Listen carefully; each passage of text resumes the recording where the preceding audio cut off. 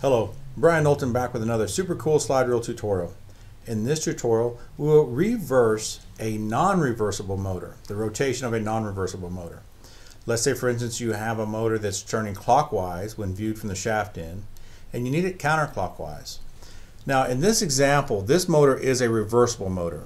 You can identify a reversible motor because of the wire leads coming off of it. But for this example, we're going to pretend like these leads are not here, and we need to reverse the rotation of this motor. What we do in this instance, remove all four of the bolts that are going around. Then remove all of these. We're going to pull off the motor ends. Pull this one off.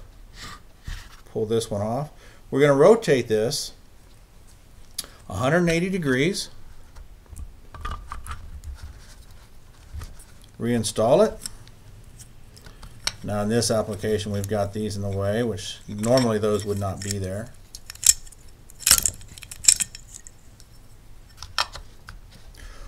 Bolt everything back together. When you, in a normal application, these wires will not be here. Put everything back together, put the bolts back in where they go. You have just reversed the rotation of a non-reversible motor. This could be in a condenser fan application or a blower motor application.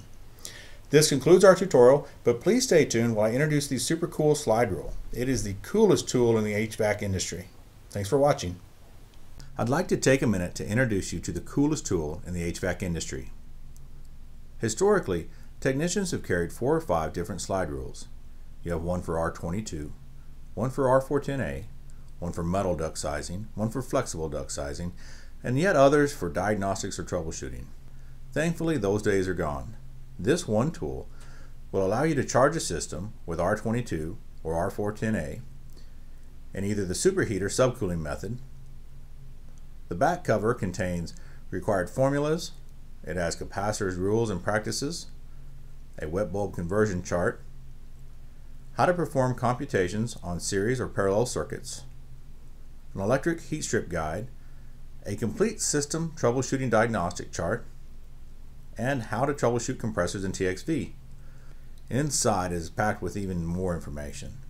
It performs sizing of both metal and flexible duct.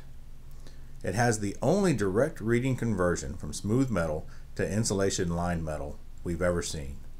The majority of technicians have never been taught that if the insulation is on the inside of the ductwork, you cannot size it with a regular duct calculator. It has step-by-step directions for determining airflow through a gas furnace, electric furnace, or an air conditioning unit. It has pressure drop multipliers for ductwork, as well as recommended velocities. And finally, the scanning of this QR code gives instant access to over 100 tutorials to assist the technician with every test and repair imaginable. You owe it to yourself as well as your customers to own this tool. It's less than $20 including shipping. The Super Cool will save you countless hours of frustration when troubleshooting units. Log on to our website and get one today, and I promise you will be a better technician tomorrow. And remember, every technician is only as good as their tools. Thanks for watching.